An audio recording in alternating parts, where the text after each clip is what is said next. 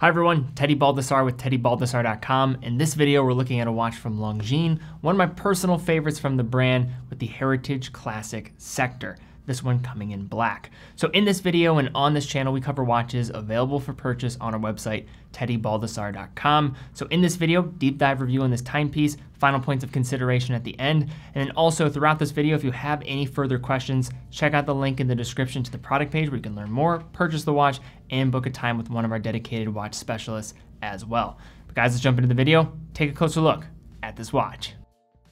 The field of watchmaking is one that is deeply rooted in history, with many brands being around for the past century, if not longer. But when you're trying to pinpoint brands that are specifically the strongest in the area of their history, their archive, and prominence over the years, Longines is one of those brands that is simply hard to rival. With roots back to 1832, their archive and what they've been able to deliver from a design perspective has been able to be maintained while the brand has, of course, changed in ownership as well as direction over the years. And one of the best executions of this is when looking at their Heritage collection. And within that collection, one of my personal favorites is the Heritage Classic sector. One of my favorite watches that the brand makes, and perhaps the best sector dial on the market, all things considered. The model that we're going to be looking at here today is a fairly new addition to the lineup with the Heritage Classic sector in black. Taking a look at the Heritage Classic sector on the wrist, we have case dimensions of 38.5 millimeters with its diameter,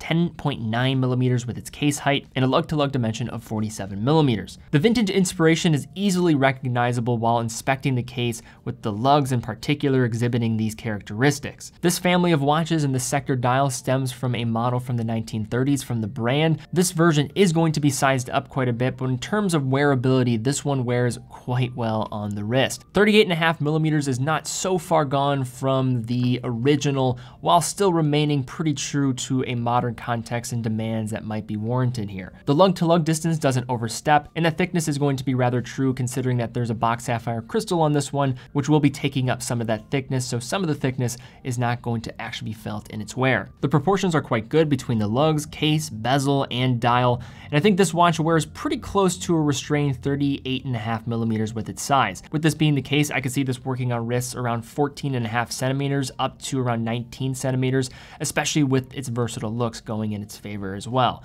This piece is operated by a signed push-pull crown located at the typical 3 o'clock position. It's fairly flat against the case, but it is easy to engage. Hand winding is done in the first position closest to the case, while setting the time can be done in the crown's only other position at the second point. Aiding with precision setting is the hacking second feature, which stops the movement while adjusting the hands in the proper time. With water resistant capabilities of 30 meters or 3 bars, this piece isn't really suited for water activities, but is protected from splashing in rain. Although most of the attention is going to be directed towards the dial with this watch, much of the beauty still lies with the simplicity of the case and finishing.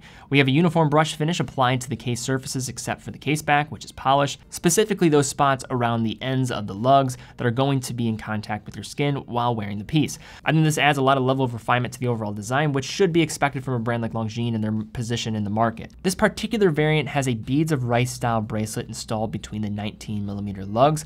Unlike many bracelets that are using a flushed end link at the installment point of the case, Longines keeps things in a vintage theme, going with the bracelet and the straight end piece that leaves a space between it and the case. For some, this is a polarizing idea, but it does really evoke those classic 1930s and 1940s vibes that this one is certainly going for. In terms of finishing on the bracelet, we have alternating finishes of brush and high polish applied to the beaded links, giving the bracelet a nice visual balance between casual and dress. The bracelet terminates at a milled folding clasp with a 2-button release along the sides, which also being signed. Also is going to contain a few points of micro adjustment with sizing. Sizing elsewhere is going to be done with a pin system, but very breathable bracelet, very well done. Whenever you're dealing with these fine link style bracelets, the concern is always, will it be comfortable on the wrist? Will it pull hair? For this one, it's very well executed. Like many of the other Swatch Group propositions in terms of bracelet in this price category, this one is well worth it, and to add to the combination of just versatility that will come with this piece when you're dealing with different straps. Now transitioning back to the front of the watch, where we are met with the box sapphire crystal, which is treated with several layers of anti-reflective coating on the underside. It provides clear view to the black and slate gray sector dial below. Sector dials inherently have a vintage quality to them, mostly as a result of the period where they rose to prominence in the first half of the 20th century, with Longines being one of the leading purveyors of this style. Again, the beauty of this model manifests itself through the simplicity of its design, and I think this is one of the better executions of a sector dial, especially considering the price and the range in which it falls. The outer section of the sector dial is a dark gray with a soft radio grain texture applied to it, giving it a semi-reflective property. It's within this part of the dial that we find the minute track printed in white with Arabic numerals at the quarter hours and long hash marks for the remaining hours. Moving inward, we have the main section of the dial, which is black, with a very fine granular texture to it that can only be fully appreciated under a loupe or with a macro lens. Running through the center section of the dial further is a printed logo at the top of the dial. This dial also featuring a crosshair design, a design that is commonly found on the sector dials and really is going to be in alignment with the period in which this one is stemming its inspiration. Positioned just below the central stick hands is a stepped sub-second dial, which adds a third level of texture, this time in the form of classic concentric circles. Overall, this layout is very clean, but mostly symmetrical, particularly with the absence of a date window. I'm very happy to see that Longines did not feel the need to do that. Simply put, this dial is beautifully balanced. And turning this watch over, we have a solid snap-on case back with a large winged hourglass logo engraving right in the middle, with some reference text inscribed along the outside of that. Housed inside is the automatic Longines caliber L893.5, a movement that is based on the ETA L31A91. Now, just providing some context with Longines and their movements, now being a member of the Swatch Group certainly has its perks in that regard, but Longines is uniquely positioned within the group structure to get proprietary movements made by ETA for Longines exclusively. As a result of this, you're going to get some higher grade calibers, well finished for the price, some up resistance against magnetism, and some nice lengthy power reserves with a beat frequency that is going to be a little bit different than the norm. So this movement operates at 3.5 Hertz or 25,200 vibrations per hour with an extended power reserve of 72 hours and features an upgraded balance assembly which moves away from the traditional metallic alloys and uses silicium instead for that hairspring, which has natural anti-magnetic properties and is more resistant to wear than traditional watchmaking alloys. Now, this 25,200 vibration per hour beat rate is typically exclusive to that of the coaxial family of calibers, but this is going to offer two different types of benefits. One is going to allow the extension of that power reserve and the maximization of that mainspring, but in addition to that, you're not sacrificing the same sweep that comes with some of those 21,600 vibration per hour drop beat rate with other Swatch Group brands. On top of all of this, you're typically going to have some nice precision and accuracy with these movements. This particular variant that we're looking at here, we tested at a full wind, 5 different positions, was running at just +3 seconds off from perfect time of day. Although this is just anecdotal evidence, so don't expect that every single time, but it is good to see that Longines is doing some nice regulation and getting some nice out-of-the-box type of accuracy.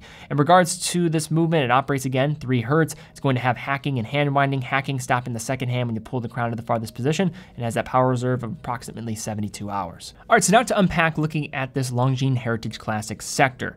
Now, personally, just interjecting some of my own personal opinion, I think this is my favorite sector dial on the entire market, all things considered. Now, there are different variations and styles out there, but when you factor in the history, the pedigree that comes with Longines, as well as the price in which this one is falling, the reliable movement, and the design that I think just has beautiful symmetry, this is probably my favorite option of any sector dial on the market, all things considered. Now, I have covered the silver dial version in the past. That was really the first entry door into this world, but this black dial variant is still equally as well done from a design perspective. Now, there are some things that some enthusiasts are not going to maybe like: the water resistance, the 19mm lugs, and maybe that bracelet not being for everyone are probably a few of the common things that I'll maybe see come up. But from a finishing perspective, this is an impressive watch for around $2,000. And although it does have a design style that might not be able to make up its mind fully, whether it's trying to be a dress piece or an everyday piece, no matter the environment in which you decide to wear this watch, it's never going to look out of place.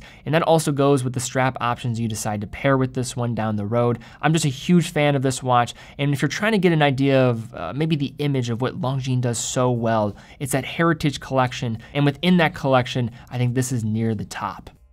All right, guys, well, thank you again so much for watching. If you did enjoy this video, please give it a thumbs up, subscribe, and hit the bell icon. That really does help out the channel. Also, if you're in the market for this watch, it is available on TeddyBaldassarre.com. We're a full authorized dealer of all the brands that we carry. Quick and fast fulfillment, dedicated customer support, also offer a factory warranty for all the products that we're offering, and 9 out of every $10 that we generate goes right back in the content that we're creating here, as well as on our main channel to try to foster up a new generation of watch enthusiasts in the process. But guys, thank you again so much for watching. Be well, and I'll see you all very soon.